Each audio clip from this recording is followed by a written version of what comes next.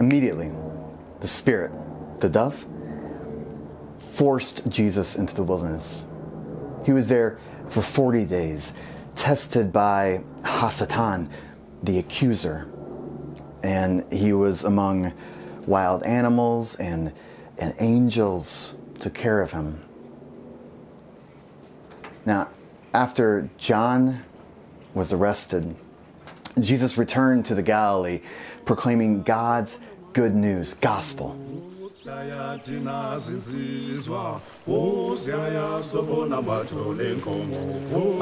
Saying the time is now. The empire that God brings is coming. Change your hearts. Change your lives. Trust that this is good news. Now, as he walked along the Sea of Galilee, he saw Simon and his brother Andrew throwing fishing nets into the sea because they were fishermen. And he said to them, "Follow me. I'll show you how to fish for people." And immediately, they dropped their nets and they followed him.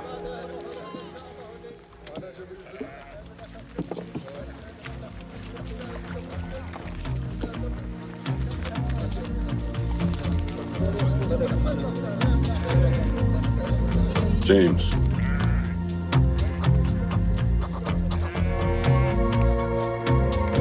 Going a little further, he saw James and John, Zebedee's sons, repairing their fishing nets in the boat.